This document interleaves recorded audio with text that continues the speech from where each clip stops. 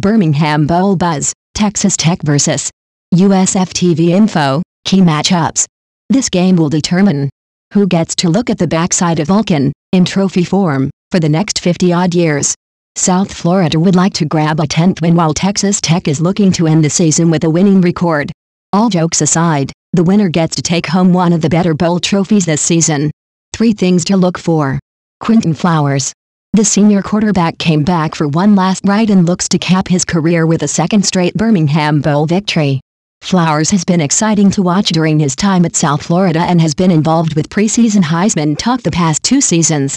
He leads the most potent offense in the American Athletic Conference and has thrown for 2,812 yards with 24 touchdowns and 7 interceptions while rushing for 1,530 yards and 18 scores.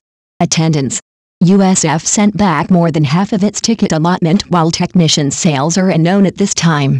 The Birmingham Bowl is in its 12th year of existence, but South Florida is making a return trip after defeating South Carolina in last year's game. Tech fans have been known to travel for the postseason and should easily outnumber South Florida along with local fans in attendance. Cliff Kingsbury's dashing good looks. Kingsbury was a highly successful quarterback for Mike Leach during his time at Texas Tech and has carried on that tradition, albeit with a more chiseled jawline and actual affinity for running the ball. The Red Raiders have thrown for just under 4,000 yards but have rushed for 1,699 yards this season behind the legs of Justin Stockton, Trekking and Desmond Nisby. Key matchup. Technicians defense vs. Quinton Flowers. The Red Raiders are not known for their defensive prowess and face one of the most exciting players in college football.